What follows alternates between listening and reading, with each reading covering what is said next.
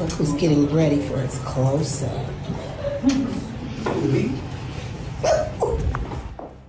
Travis Kelce is having a blast on the set of Ryan Murphy's new FX series Grotesquerie on Thursday while his girlfriend, Taylor Swift, is on stage performing the Eras tour with special surprises.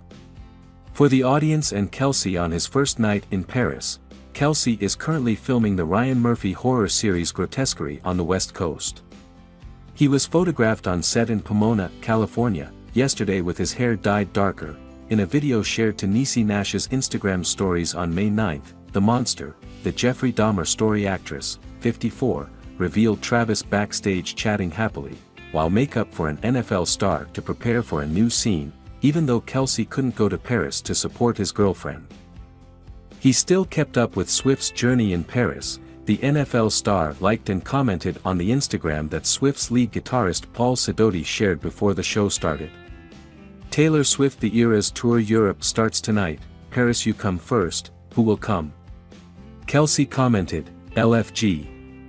Let's go. Kelce spoke in early April about his plans to join Swift in Europe for some of her shows.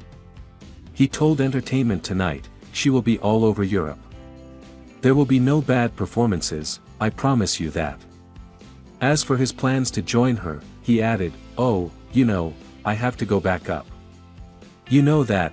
Kelce spoke about Swift's impact on him and his music taste in the same interview. She's amazing at what she does, he said. And to find that creativity, to see where she likes to get things from and really, how she listens to music was very eye-opening for me. It was great to hear her take on that job.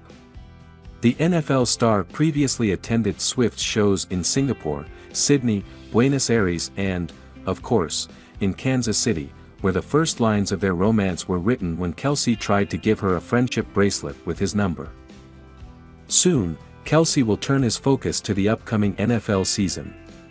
On April 29, Kelce signed a contract extension with the Kansas City Chiefs worth more than $17 million a year, which would make him the highest-paid tight end in the league.